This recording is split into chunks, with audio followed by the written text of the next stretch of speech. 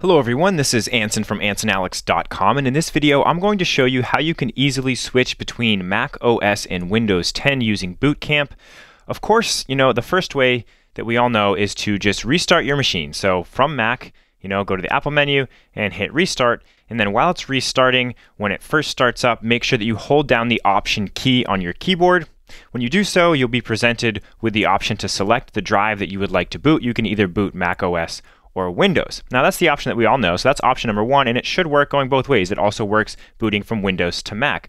But if you have a Bluetooth keyboard or just not very good timing with things, that doesn't always work out the best, and I don't use that method. So let me show you how I switch from Mac to Windows. So what I do is I actually go into an app on the computer called Startup Disk, and you can find it just by searching Spotlight. So we'll just search Spotlight for Start, and you'll notice that Startup Disk appears. So we can go ahead and click on that, and you'll notice that we now see our two disks. Now this takes a little bit of time because you do have to unlock it, but I still like it better than using the Option key. So you need to unlock the preference, and then you can go ahead and you can select the drive or the operating system that you would like to boot to on the next restart. So you can select Windows, and then you can go ahead and click Restart. So I'm going to go ahead and I'm going to restart in Windows, and we'll take a look at the easiest way to boot from Windows to Mac using Boot Camp.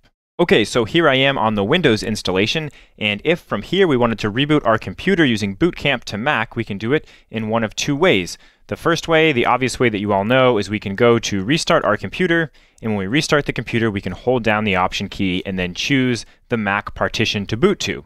But the easier way, and it's actually even easier here in Windows than it is in Mac, is to go to our system tray down here at the bottom right and find the icon that kind of looks like a diamond. That's the Boot Camp icon. And if we right click on that icon, you'll notice that we have the option to restart in macOS. The computer will reboot. It will open up Mac automatically. And then of course, if we're in Mac and we want to boot to Windows, we can do the Option key trick on startup, or remember, you can always open up the Startup Disk application on Mac and choose the Windows partition as your bootable drive. So I hope you all found this video helpful. If you did, I would really appreciate a thumbs up here on YouTube. And if you want to see more technology tips and tutorials, don't forget to subscribe to my YouTube channel. That's all I have for you for today. This is Anson from AnsonAlex.com.